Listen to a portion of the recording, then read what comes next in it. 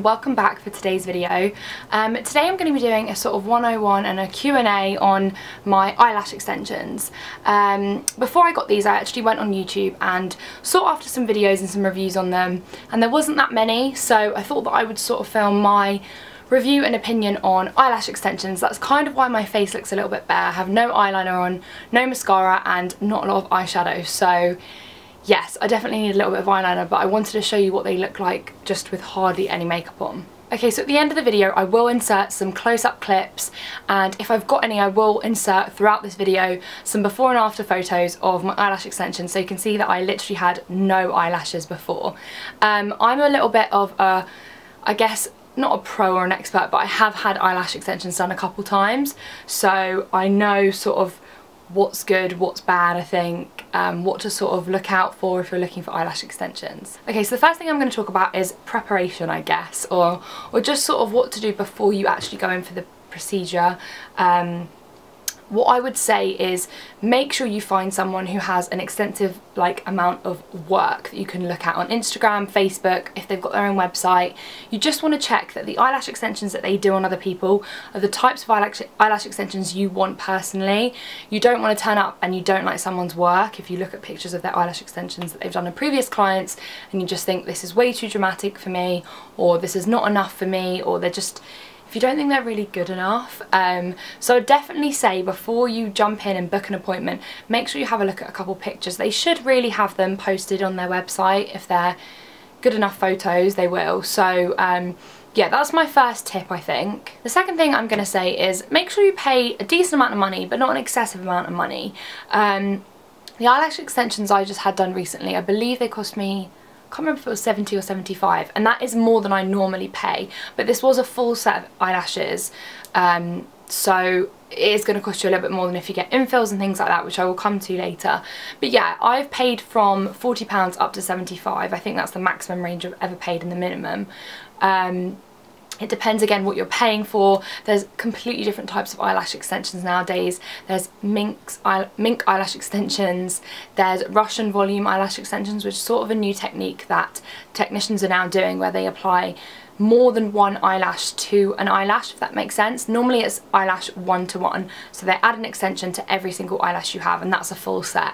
But what they're doing now is a new technique where they add more than one eyelash to one eyelash, if that makes sense, so 2 or 3 on one, so it creates a much thicker and fuller look. If any of you guys watch Aspen and Parker, Aspen actually has eyelash extensions and she did a video on them really recently, and I believe she gets Russian volume extensions because hers are just so big and fluttery, and I think that's what they are, so look out for them if that's something you're interested in.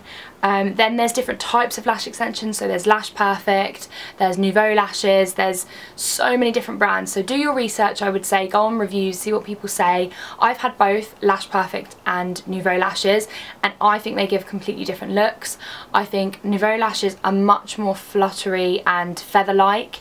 I find them a lot softer actually, and I kind of prefer them just because that's what I've got on now. I've got Nouveau lashes now.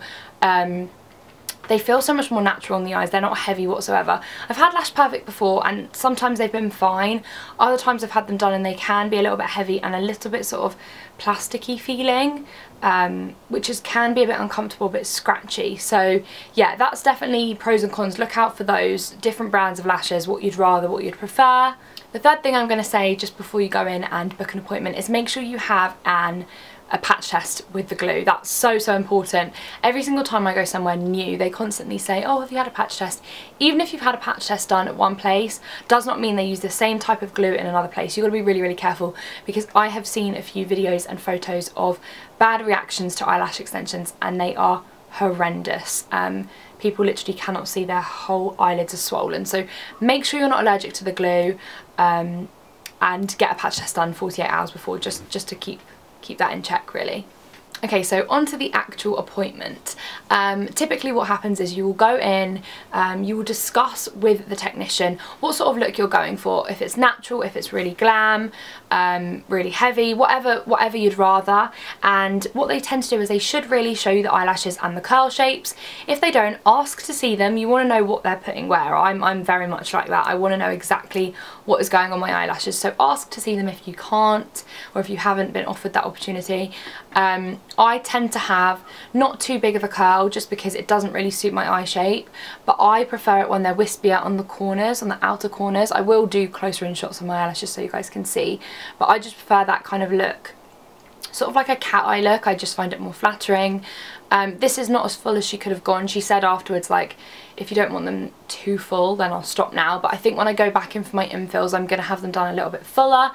They're just super handy if you don't want to wear mascara and if you're going on holiday. That's why I've had mine done, and that would be two of the reasons why I'd recommend them the most. Next thing they're going to do is I've had a few different ways of doing this. Sometimes they stick huge cotton pads underneath your eyes and then sellotape it really, and then you have your eyes shut for the whole procedure, and then they do the eyelash extensions. Or I've had where they just use sellotape, and I actually think that works way better. It's just way more comfortable when they just use sellotape masking tape. It's just way more comfortable. How long it takes really depends on how quick they are, and again how full you're going with your lashes. I've had them take from, the quickest time I had was most recently. She was amazing. She took like an hour and a half, which is super fast. I've never had someone take that quick. So yeah, the guy just took an hour and a half, but I've had all the way up to like 3 hours worth. I've been sat there before for like 3 hours with my eyes shut. So it's not uncomfortable at all. It's so relaxing. I almost fall asleep every time. But yeah, you want to just make sure you know how long you're going to be in there, because you can be in there for quite a long time. The third thing I would say look out for is sort of aftercare of your lashes, I guess. And they should give you like a little spoolie which you can brush through your lashes with in the morning and the evening. I don't really stick to that often. I sort of just brush through them when they start to twist. Now they are going to twist and turn. If someone said to you like, oh, they'll stay how they're done the first time you get them done. No, they're gonna twist and turn. But if you either get them removed or you're going to get them infilled, that shouldn't be that much of a problem. You should only really have like 1 or 2 days where they're looking a bit misshapen before you go and get them infilled or go get them removed. Or if you just want to let them naturally fall out. I have done that so many times. The only issue is with that is you will have some sort of long lashes and short lashes, and it can look a little bit funny.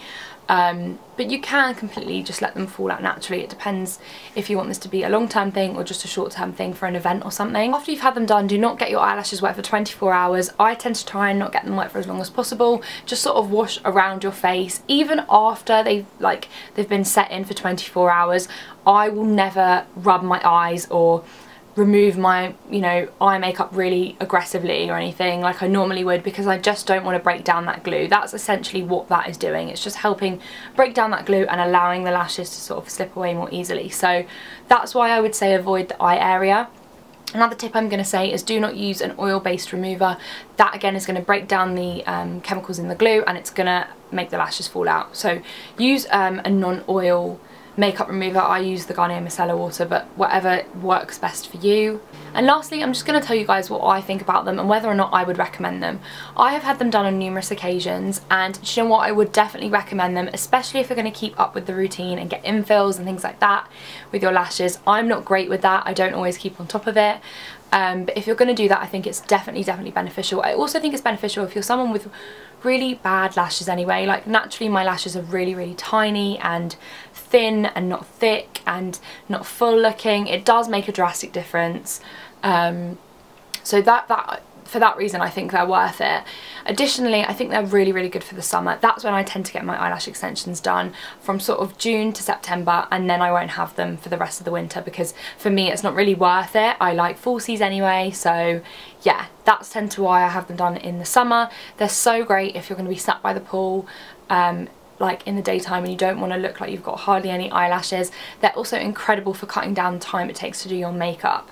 So if you're someone that likes to take a really long time doing their makeup, it is going to halve the amount of time you have to do sat there either putting loads of mascara on or sticking eyelashes on. I know I've not got a lot of makeup on now, but I would happily go out with this, and I've got absolutely nothing on my top lashes, so it really does help. Please leave any queries or questions about eyelash extensions in the comments below. I'll be more than happy to answer them for you guys and give you my advice and tips and everything, and try and help you as best I can. Especially if you're new to getting them, it can be a bit daunting because you just don't know who to go to, what to get, everything. So I hope this video has helped you in some way or another. If you're new to my channel, go and check out some of my other videos, and if you like what you see, please hit that subscribe button. I hope you guys have a great day and I'll see you in my next video. Bye!